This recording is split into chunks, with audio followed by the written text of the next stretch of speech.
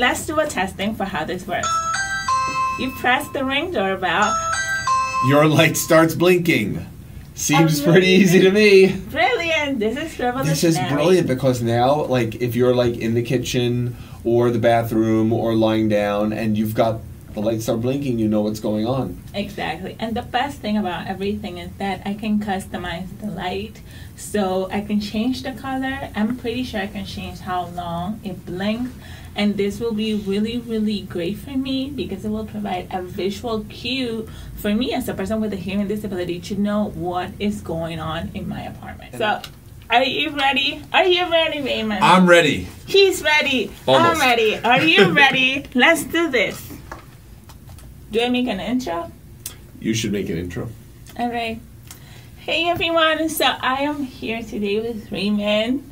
And Raymond and I today are going to work on something that's really, really cool. So as a person with a hearing disability, it's really, really hard for me to hear the doorbell, which is an issue that I mentioned to Raymond. And so we came up with a really cool solution that involves the Philips Hue light and then the Ring doorbell. So the concept that we're going to create today is you press on the Ring doorbell and then it will blink the lights. Blink the lights. So ideally, as a person with a hearing disability, somebody's like knocking, but if I'm in the kitchen, I won't be able to hear that sound. It's also a huge fire hazard because there could be a fire and somebody could be knocking on my door to get me out and I won't hear it and I'm terrified of dying in a burning fire.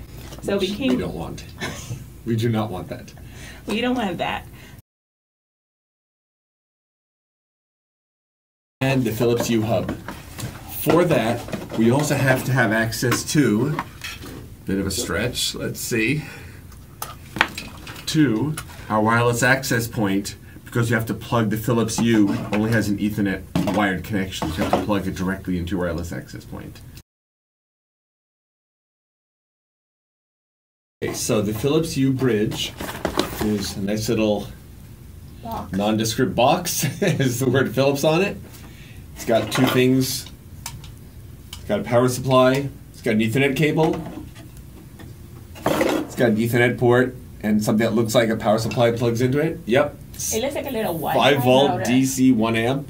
It is sort of like it's Wi-Fi certified. Yes, it's on one end it's a Wi-Fi router for the light bulbs.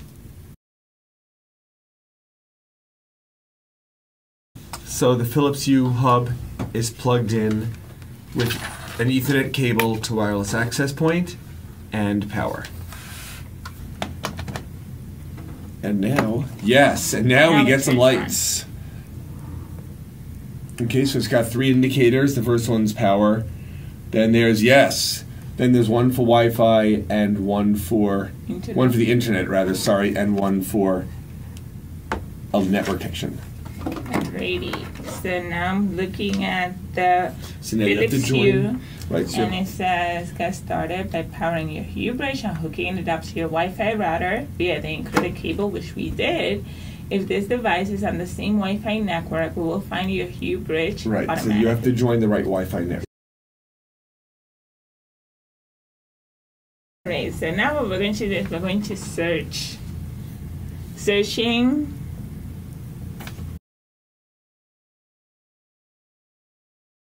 for Hue Bridges. If Hue Bridges was an actor's name, that would be a really good title. Oh yeah. Okay, look what it says. So show everyone what it says. So we are connected to the Hue bridge. All right, do we go on setup? So we go to setup. Now we need our light bulbs. Yes.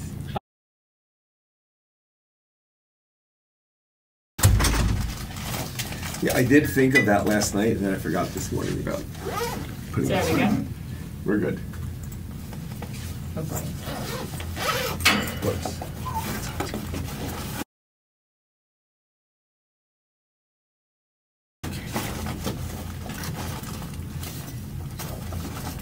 So we've got a lamp. Now this. All right. Found. Setup. Then setup. Right. And it says press the push link button on the Hue bridge you want to connect to. All right. Oh, good. Updates. Everyone loves updates. We're Yay, getting software. the latest stuff.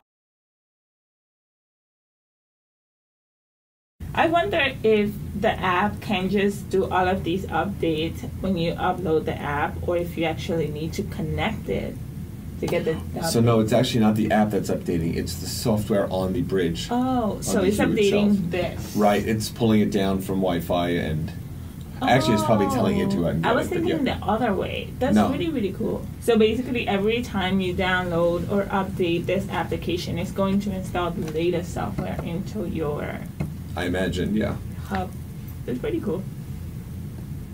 That is a beautiful user interface. Okay. Okay, so a light. So add light. So we should turn our light on. Search below.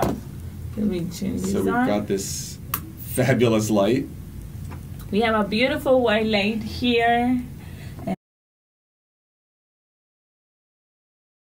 Let's name our light. New is not a great name.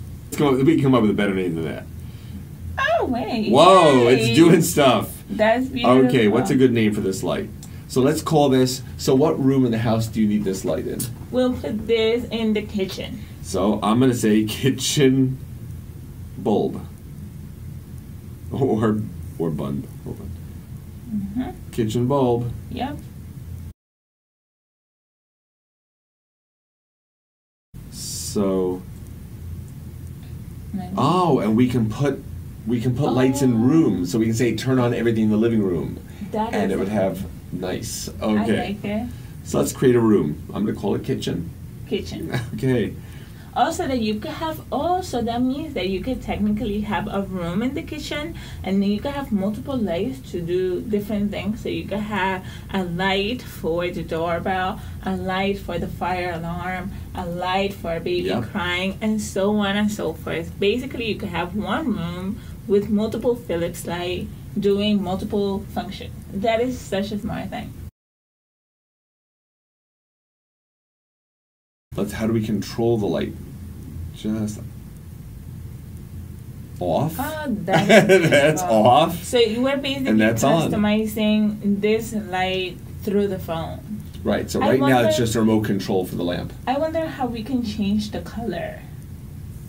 Look at that slider for the brightness. Oh, that is so cool. Is this the one that changes color, right? Yes, this is the one that changes color. Let's see if we can change this to the kitchen light. Ah, there it is. So we click on the kitchen bulb, and then we go color. Oh, and then that's beautiful. All of these different colors. Oh, you could have it when it's the door. I can see this when it's the doorbell, flash green. If it's the fire alarm, red. Flash red that we never see. Somebody calling on the phone, and my phone is ringing, and I can't hear it. Flash yellow. white. Yeah, yellow. Yep. This is amazing.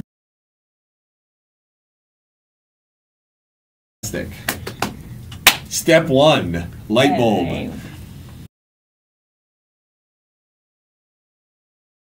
Next is the Ring doorbell.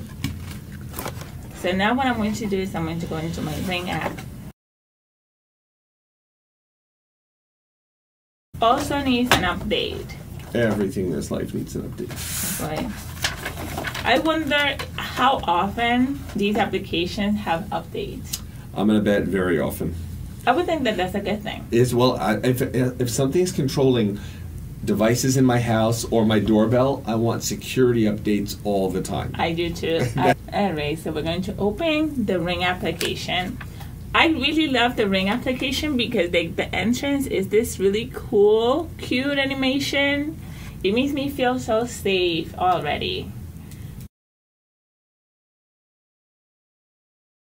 Alright, and we are going to log in. Oh wait, create an account. Oh, the Ring application immediately asks for my home address. I wonder why it needs the home address. You know what I mean? Yeah, I mean, I can see why. Like if it gets stolen, for example. Oh, I can see that. I have this vision of some incredibly clever hacker, okay, sets up a bell just like yours somewhere else, okay, brings it to your house, takes yours off, puts theirs on instead, Okay, and now it's sending video. Your video is going to them also, or something like that. So if it knows where it is, like, wait a second, this is 385 McDonough Street, and I was set up for, 287 Lewis. Should I still put my address? I would, yeah. Just in case. And now it's saying, welcome to Ring. Will be instantly alerted about crime and safety issues in your neighborhood. If you notice something suspicious, you can get the word out fast. In New York City, if you see something, mind your business. Yes, if you see something, go run the other way. This is funny. Alright, set up a Ring device. So now it's asking me what Ring device I have. And I currently only have the doorbell, so I'm just going to click on the doorbell. Yeah. Alright, so it's saying that it needs to get a clear shot of the code on the Ring device. So I'm assuming, let's go try again. And it got it.